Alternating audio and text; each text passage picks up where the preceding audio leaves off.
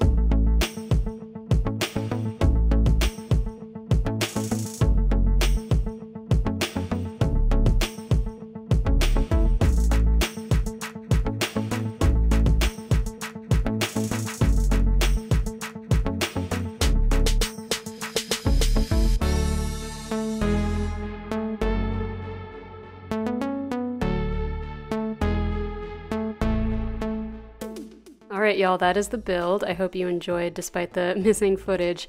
I think my next build is going to be starting to work on a villager neighborhood, and I'm really excited about that, so look out for that. Alright, peace out, bye bye y'all.